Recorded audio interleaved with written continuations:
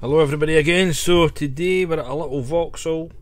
It's a little Vauxhall Corsa C. It's a little van type model. I was at this the other day, so it's my friend. His complaint is the hazard lights aren't working, or the turn signal indicator. So if you do that, you get that, and if you do that, you get that. So it's like a fault in the bulbs.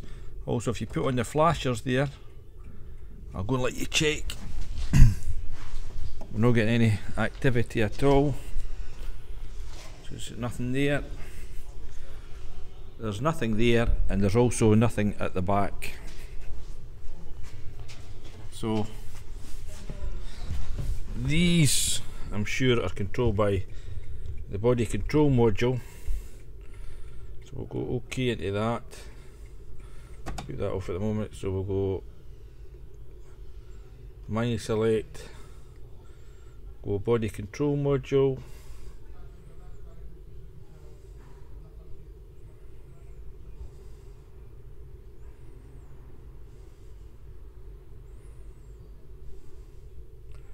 Okay, we'll look for diagnostic trouble codes, read fault codes. So you see it's a B3795-2, turn signal feedback circuit open or low voltage. Now we'd agree with that, that's like open circuit there, because that's usually what that turn signal would signify, because it's flashing rapidly. So I tried to bi-directionally control it. We'll do this. I'll take you out. We'll go to actuation test, turn signal test, and we'll activate it so you can see it's going on and off. You can see that's flashing there. These are flashing normally, so I'll take you out and show you what I found. So you can see that they're still not working, but what I did find out, you can see that's still going. I can hear clicking. This is what, well, a large relay which resides underneath there. I don't know if you can hear that. You can hear the relay clicking. So I decided just to go right to the, I thought, well, if that relay's clicking, it's obviously receiving an input from the body control module, or however this is worked. Well, it has to be the body control module, because that's what we went into in our scan tool. So I decided to have a look in the fuse box, and when I looked, I says, look at this.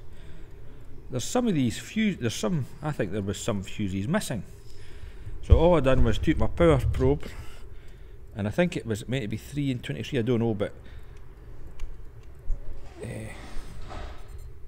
see that? Take you to this. I done that, and you see, look at that, that's an indicator circuit. So if I go to the other side of it, you can see I've got a constant power. So all I done was I fed that with, I'll give that some power, and the next thing, voila, it started working again.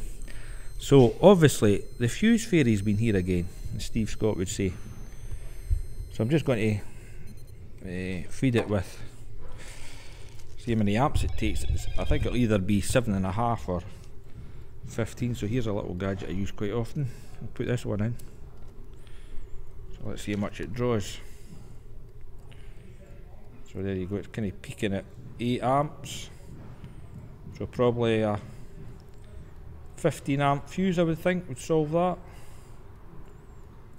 So it's roughly half, so we'll pop a 15 amp fuse in there, and I think that'll be done with it. But I see there seems to be other fuses missing as well, so I don't know, I was only asked to sort that problem. So there you go, if your indicators aren't working on a little Vauxhall Corsa C combo van, check that fuse there. I couldn't exactly tell you what number it is, but I'll try and find out. Cheers.